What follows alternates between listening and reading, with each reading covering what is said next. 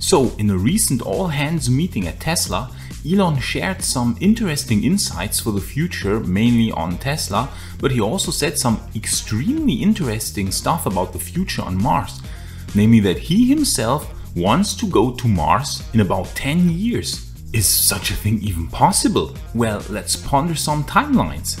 And then I'd also like to talk about these annoying articles popping up about China's supposed plans to build a 1 kilometer long spaceship. I mean, how realistic is such a notion even? Well, let's try to find out.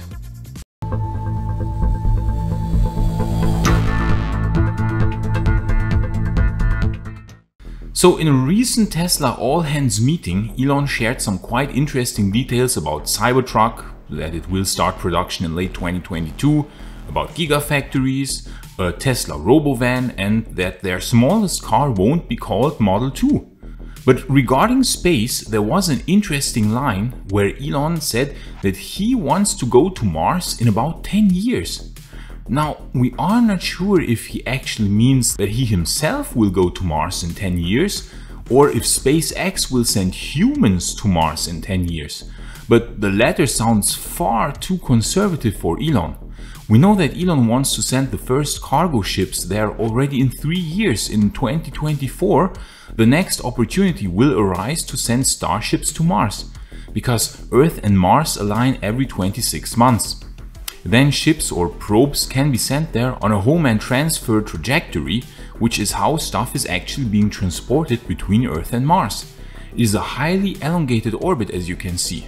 Anyway, so it would be weird now if SpaceX would send cargo to Mars in 2024 and then humans would follow only 7 years later. Extremely untypically conservative timeline for Elon, we dare say. What we think he meant is that he really was talking about himself. But how realistic is it that this will already happen in 10 years? Well, you know the famous Elon time. A factor of 2 difference can easily happen, and we think that these 10 years should be taken as on the order of 10 years. So this could also easily be 20 years. But that doesn't change the fact that Elon still plans to at some point fly to Mars himself and help in the building of the colony. Of course, he first will want to finish up all his projects here on Earth, and there is still an insane amount of stuff to do. He still has so many projects going on that need his supervision, from Neuralink to the Tesla bot, to the Boring Company, to full self-driving. A lot of things require his attention, but it's clear that at some point these things will have been accomplished and Elon will feel that he can achieve more on Mars. Especially because on Mars, Jeff Hu won't be able to file 10 lawsuits per day against what he's doing on the Mars colony. In general, a very strong motivation on why Elon wants to go to Mars, apart from the excitement of actually walking on another world, is that there aren't any fixed or rigid human structures yet there. Humanity can really start fresh on Mars and build a society that isn't held back by bureaucracy, corruption, lobbying, or politics. A new society can be built by humanity's brightest, as the people who will go there certainly will not come from this half of the IQ spectrum. Also, there will be a lot of high-level engineering work required on Mars, and as we know, Elon just wants to do engineering. It's what he loves the most. And on Mars, there will be many challenges to overcome in order to make the colony self-sustaining.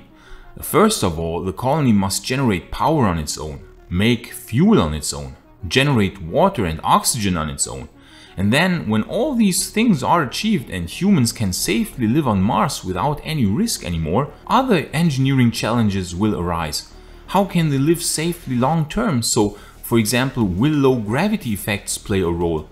Will this have a strong impact on human physiology that needs to be overcome in some form? Or what effects will radiation play? And how can radiation impact be reduced to really zero without the need to move underground? Because, you know, underground without sunlight, that also might not be so good for the psyche long term. Then, when these problems are solved, it's of course time to build a Mars industry. Metal ores must be mined and factories built. And if Elon learned something here on Earth, then how to build factories.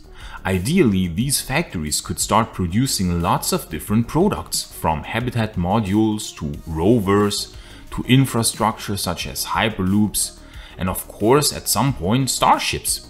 It will be a lot easier to launch starships from Mars than from Earth because of the lower gravity well, and they can be a lot bigger accordingly. Starships with twice the diameter could be built that can then make the transfer between Earth and Mars a lot more comfortable, and which can also be used to explore the outer solar system. Mars will be an ideal base for venturing deeper into the outer solar system.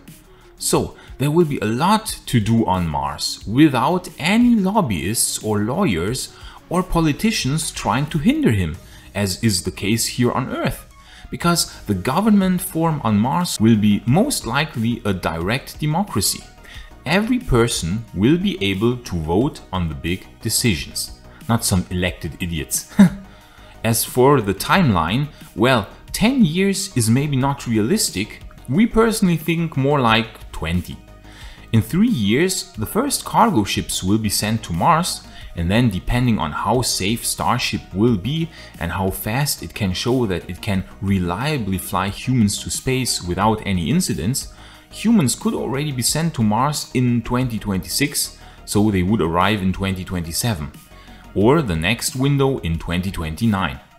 As this will be extremely early days, it's more likely that Elon will wait until a somewhat basic Mars base will already exist, and this might take a few years, so I really can't see Elon going to Mars before, say, 2035.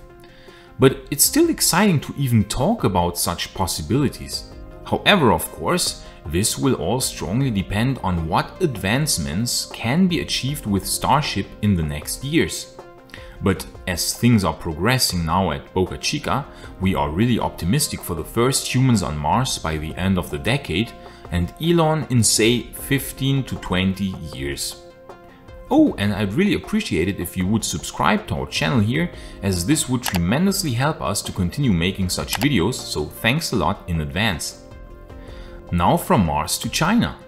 We've been reading this headline here for over a week now, and we wanted to ignore it because, as you can guess, it's kind of ridiculous.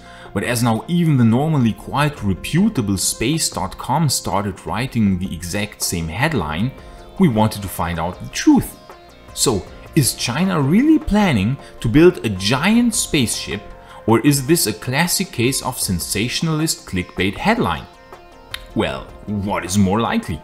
That China now suddenly found a way to bring gigantic amounts of material to space super cheaply?